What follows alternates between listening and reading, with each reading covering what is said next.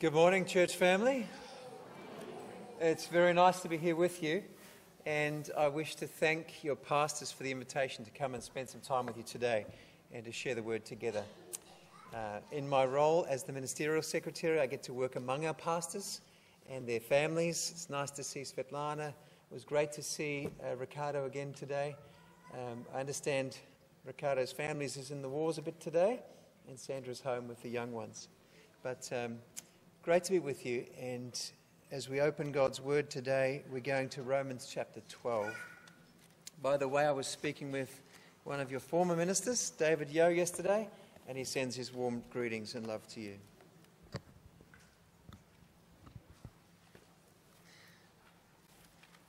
I understand you've been working your way through the book of Romans, sections of Romans, and Zenny has asked me to speak from Romans chapter 12 today. So let's take a moment to look at the first two verses together. I'll be reading from the New International. Therefore, I urge you, brothers and sisters, in view of God's mercy, to offer your bodies as a living sacrifice, holy and pleasing to God. This is your true and proper worship. Do not conform to the pattern of this world, but be transformed by the renewing of your mind. Then you will be able to test and approve what God's will is, his good, pleasing, and perfect will. Let's just put some of this on the screen together as we look at it carefully. He begins with the word therefore. Now, the word therefore implies that he's just explained something. Therefore, we respond. Now, I think you were in chapters 7 and 8 last week. But if you were to read through entire chapters 1 through to 11, you'll discover that Paul is explaining the wonders of God's grace, the tender mercy of God, that as it was just sung for us, that he would clothe our sinfulness with his perfect white robe of righteousness, that he would forgive me for all I ever did, even without me having to be good enough for that, without me having to earn that I can say simply, thank you, Jesus, for your gift to me, and that he would cleanse me from all unrighteousness. Paul says, therefore, in view of such grace, such mercy, what is an appropriate response? Well, at the end of chapter 11, there's this wonderful praise known as the doxology, where it says, oh, the depths and the riches of the wisdom and knowledge of God, how unsearchable his judgments and his paths beyond tracing out. Who has known the mind of the Lord? Who has been his counselor? Who's ever given to God that God should repay them? For from him and through him and for him are all things. To him be the glory forever. Amen. And now Paul says, praise is good. But in view of all that he's done, there needs to be a practical response as well. In chapter 12, he goes on to detail for us the practical response of every Christian to live a life in praise to the glory of God. Let's unpack chapter 12 and verse 1. Therefore, I urge you, brothers and sisters, in view of God's mercy, to offer your bodies as a living sacrifice, holy and pleasing to God. This is your true and proper worship. What comes to mind when you read this verse? What word pictures from the old slain upon the altar? And it's interesting because he uses the words living sacrifice, which seems an oxymoron, doesn't it? And the first hearers might have thought, well, Paul, you need to choose between the word living or the word sacrifice. Which is it going to be? But he's put them together, a living sacrifice. Tell me, who dies in this arrangement?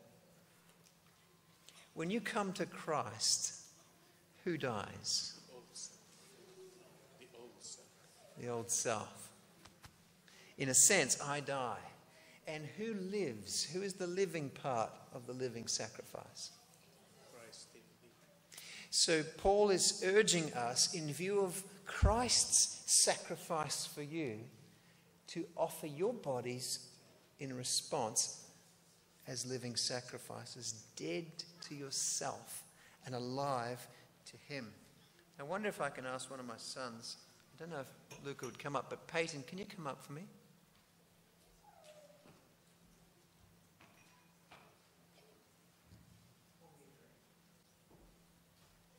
I'm a bit thirsty, so Peyton's going to pour me a drink. A living sacrifice. While Peyton's doing that, let me share with you a quote which might explain the title of today's message, which is the words, "No limit." Sister White gives us a statement. Thank you, Peyton. That looks great. There is no limit to the usefulness of one who, putting self aside, makes room for the working of the Holy Spirit upon his heart and lives a life wholly consecrated to God. Did you catch that? There is no limit to the usefulness of one who, laying self aside, there's the dying sacrifice, makes room for the working of the Holy Spirit upon the heart. There's the living. If we would take Paul's urging to us today, Ellen White says there is no limit to the usefulness of such a person. To be absolutely surrendered. Paul says this is your true and proper worship. The word in the Greek there is logic. This is your logical worship. Now, when we think of the word logical, what do we think of? Words like reasonable, makes sense, it's logical. But the Greeks and the Jewish writers would use this word logical, or logic, to describe the inner, the spiritual, the whole person being in integrity together and being holistic. So what Paul is urging us is to give ourselves in response to God's mercy to us as living sacrifices, dead to self, alive to him, and that this would be worship which comes from the inner person all the way out, that this would be a holistic response, not just your physical body, but when they spoke of the body, they meant the entire body. And you see that throughout the book of Romans. Now, Peyton has poured me a drink over here.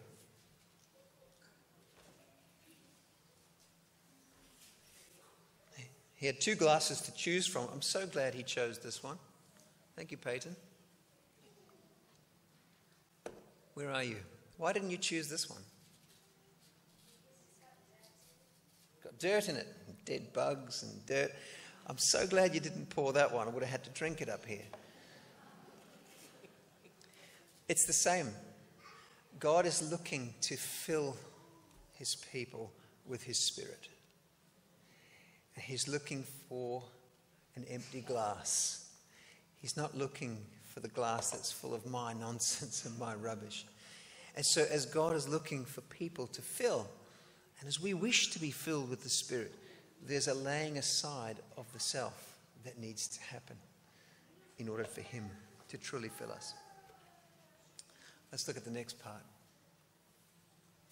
Verse 2, do not conform to the pattern of this world, but be transformed by the renewing of your mind. I find it interesting that he uses the word conform. Do not conform to the pattern of this world. Do not be squished into its mold.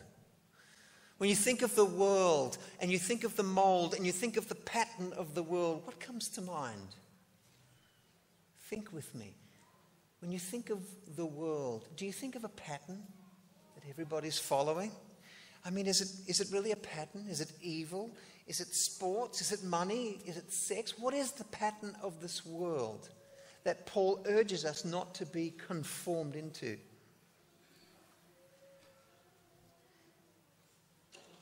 I like what Eugene Peterson says here in the Message. It's a paraphrase, not a translation, but it gives us some good thoughts. He says in the same This paraphrase of Romans 12:2. Don't become so well adjusted to your culture that you fit into it without even thinking. Instead, fix your attention on God. You'll be changed from the inside out. Do not be squished. Do not be conformed. Do not be molded by the world. What is this molding that the world does? What is this pattern that the world has? The word world there, by the way, is the Greek word aeon, from which we have the word eon, the generation, a time. Don't be conformed to the pattern of your time, your culture. What is it? Well, the context actually gives it to us. We're going to look at that in a moment. The pattern of this world. What is it? In the context of Romans 12:1 and 2, Paul is saying, don't be full of yourself. Don't live for this. Don't live for yourself. Put that on the altar. Let it be sacrificed and be renewed daily. Let your mind be renewed daily and filled with the Holy Spirit. There's no limit to the usefulness of one who, laying self aside, makes room for the filling of the Spirit. Don't live for yourself. Live for something greater than yourself. Live for someone greater than yourself. Be alive. Allow God to take your dead old self and way of living and fill it with someone that lives and is alive and brings about in you a transformation. What does that transformation look like? When the Holy Spirit comes into a person and begins to shape and change them, I think of it like this. Imagine Jesus had your voice and your friends and your body and your looks and your family and your car and your bank balance and your job. What would he be like? What would that be like if Jesus could transform us? And Paul says that's not like a pattern. It's not a squishing into a mold for every Christian. He says, no, that's something that lives. The Holy Spirit living in you transforms you as you abide in him. And you become God's intended design for you as you begin to reflect Jesus and his love. What is it like to regularly abide in the presence of Jesus? Because that's the only way you're going to lay self aside. And it's the only way to be filled with God's Spirit. You can't come on a Sabbath and get everything you need for the week. No minister, no teacher, no pastor can explain to your heart what needs to be laid aside and what God wants to say to you. The only one who can explain all of that to you is waiting for you and I to take time to be with him, to say, Lord, what is the pattern of this age that I live in that you want me to sacrifice? What would you say to me about what I must lay down in my life? And what is it that you want to create in me? What is it you want to do in me? What is it you want to change and transform by my mind? Jesus invites you to come wholeheartedly to someone greater than yourself so that he may transform you to be like he intends you to be. No longer living for yourself, but living for him. And he goes on to say that anyone who does this, there's a promise. And these promises, which are laced throughout Scripture, I encourage you to find them, because as you're praying, as you're reflecting, as you're sitting with the Scriptures in front of you, these promises are the things, they're like checks. We don't use checks much these days, but they're like promised, guaranteed payments that you can read back to God, that you can pray back to God and say, God, you wrote it. It's a check. I'm asking you to give it to me. Here's a promise. He says this. Romans chapter 12 and verse 2. Then you lay self aside and you abide in him, and you're transformed by his Spirit, he says, then you become able to test and approve what his will is. His good, pleasing, and perfect will. What's it like to be within the will of God for your life? That's where the peace is. That's where the beautiful relationship with God lies. That's where the harmony comes when your relationships around you. Jesus promises it. He says, lay down your life. Offer it as a living sacrifice to me. Allow me to transform you. And I promise you, you will know the assurance of being right within my will for your life. Because I'll explain it to you. Well, let's go on now to verse 3.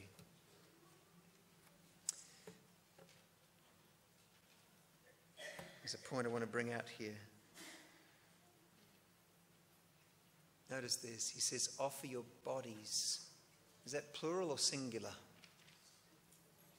Plural, isn't it?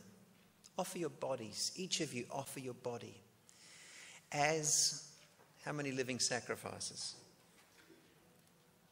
This is fascinating to me. He says to us, offer your bodies as a living sacrifice. And he goes on to teach about this. Look in verse 3 with me. For by the grace given me, I say to every one of you. Okay, so is he just talking to the teachers here today? Or is he just talking to the youth? Or just the ladies? Or just the children? No, every single one of you. So let's listen. Do not think of yourself more highly than you ought, but rather think of yourself with sober judgment in accordance with the faith God has distributed to each of you. For just as each one of us has one body with how many members? Many. One body, many members, and each of these members do not all have the same function. So in Christ, here comes his point, we, though many, form how many bodies? One. Paul's saying to us, each of us, consider your walk with Christ in this way. We are members of one body. We are not all called to do our own individual thing as islands. We're not called to all be all things. By working together, we can operate like a body operates. And Paul is calling us to lay down the right to live my way through life as a sacrifice and take up God's calling on my life to actively be renewed day by day and to operate as a member of one body. Offer your bodies, plural, as a living sacrifice, singular. And I imagine what it's like to have a church family where every member has given up the right to live my way. And we have embraced instead Jesus and his way. What is that sort of church like? Well, if there's no limit to the usefulness of one who, laying self aside, makes room for the Holy Spirit, what limits could there be on a church of people who offer their bodies as living sacrifices? No? Bodies as a living sacrifice. One church, one body. All the members have given up the right to live their own way and now live for Jesus Christ. Well, let me show you a little video which I think illustrates from creation beautifully the concept of living for a greater purpose. Stage of the investigation was to find out what one of these subterranean cities looked like.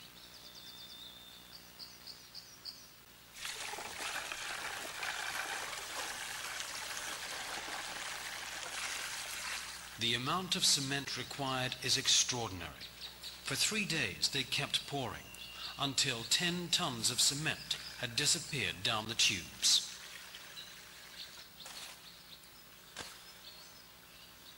After a month, they begin the excavation, led by Professor Louise Forci.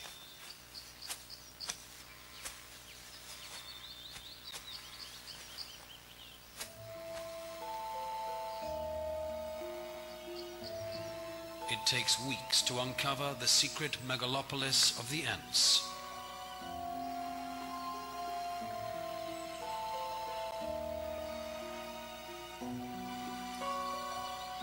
With the help of mechanical diggers, the scientists remove tons of earth. At last, they begin to see the structure of the city-state.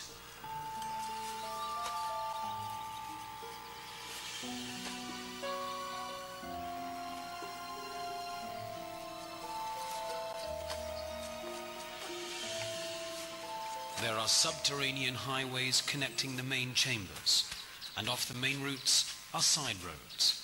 The paths branch and lead to many fungus gardens and rubbish pits. The tunnels are designed to ensure good ventilation and provide the shortest transport routes.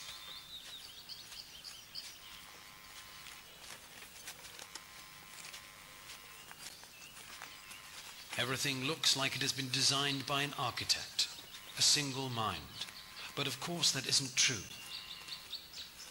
This colossal and complex city was created by the collective will of the ant colony, the superorganism.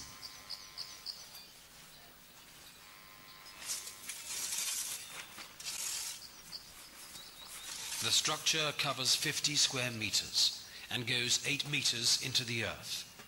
In its construction, the colony moved 40 tons of soil. Billions of antloads of soil were brought to the surface. Each load weighed 4 times as much as the worker, and in human terms was carried a kilometer to the surface. It's incredible, isn't it? Now you suppose that each ant said, I'm not going to surrender. I'm going to do things my way. I'm going to do my thing. What would we have? You just couldn't have what you just saw there. But there's something greater than the ant, and that is the purpose that the Creator made it for. And there's something greater for us too than just living as an island, living for my own purposes, which is the pattern of this world. And by giving up the pattern of this age or this world and embracing God's ideal, God's design for us as a church to be a living sacrifice, dead to self, but alive to His purposes, my friends, the church becomes something incredibly powerful. We're not building anthills. We are building a living organism of love that transforms the communities.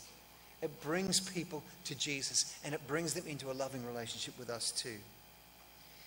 You know, the rest of Romans 12, if you read it sometime, it goes on to say we're all different. And whatever Jesus has given you to do it with all your heart. Let Him do it through you. We all have different gifts. If you are into teaching or prophesying, then do it the best you can.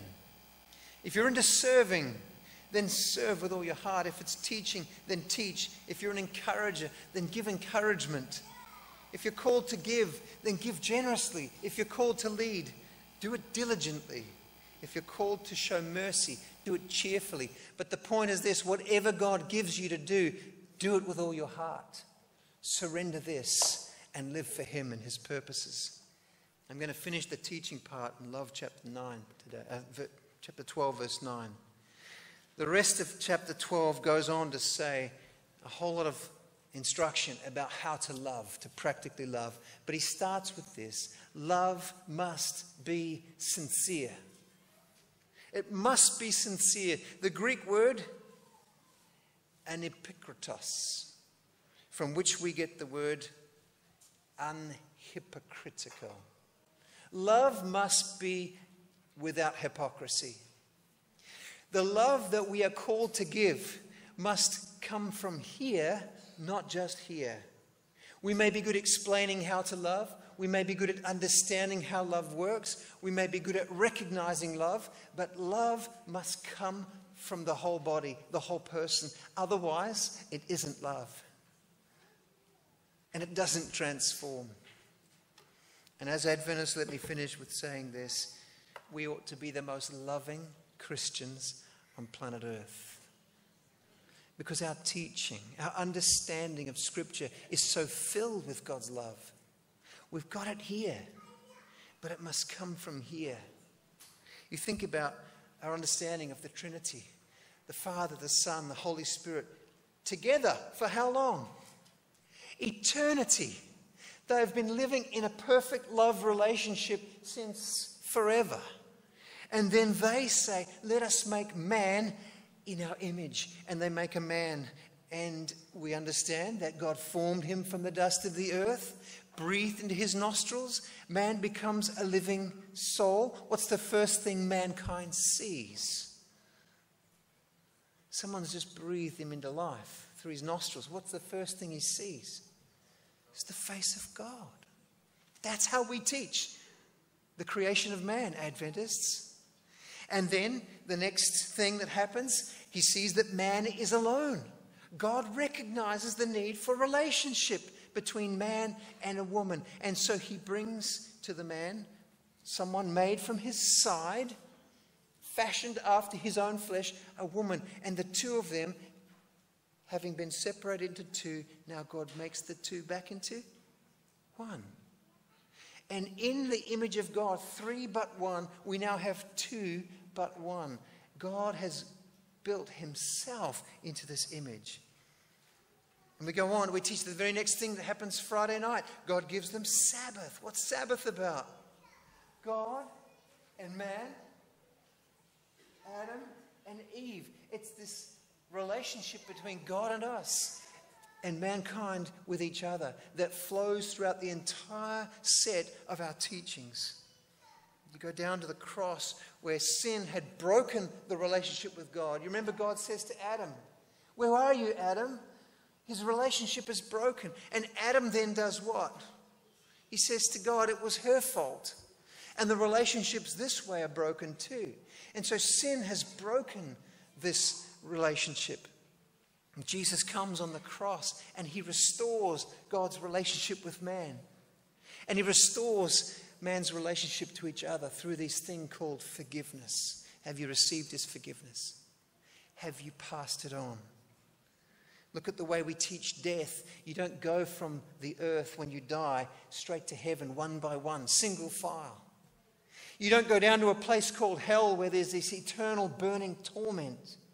No, God teaches in Scripture that you sleep. Why? Because you're waiting a marriage supper that's coming. And when we go to heaven, my friends, 1 Thessalonians chapter 4 says we are going together in community. And when we get there, there's this great celebration because we are now reunited. We are married. The church and Jesus, it's like a wedding takes place. Highly relational God that we teach about. And why do you want to be in heaven? Is it for the streets of gold? Is it for the great mansion on the hill? Jesus said in John 14, I'm going to prepare a place for you. Why? Fast forward a little bit, so that where I am, you can be too. The reason you want to be in heaven is because we're going to be with Jesus and we're going to be with each other and we're all going home together. And that's what we teach. That's one of the reasons I'm an Adventist. By the way, while we wait for that day to come, what are we called to do? These three angels in Revelation chapter 14. What's the first one's message? I saw an angel in midair. He had the everlasting gospel, which is God restoring his relationship with mankind. And it was to be preached to every nation, kindred, tongue, people. So until Jesus comes, every Adventist is called to this ministry of reconciling people with Jesus and sharing your life and your love with everyone around you. I'm proud to be an Adventist. Here's my challenge to all of us. As you reflect on Romans chapter 12, have you offered yourself as a living sacrifice? A living sacrifice. Are you making time for the Holy Spirit to live in you, to listen to him? As you read his word, is it getting time to change you? Are you listening for what he wants to say to you? Have you chosen to be transformed? Are you willing to let him change you? And finally, are you willing to let him teach you to love without any hypocrisy? A love that rises from the heart, that's real, that comes out through your wallet, through where your feet take you, through what your hands do, through where your lips, how they form and speak to people, through your ears to listen to those that need listening to. Has his love transformed you without hypocrisy so that you can love others? What a challenge. And finally, this beautiful thought that as each of us lays down our individual agenda, goal, lives, we become a body, a living sacrifice. And my friends, to the usefulness of a church that does that, I believe there is no limit. May God bless each of us.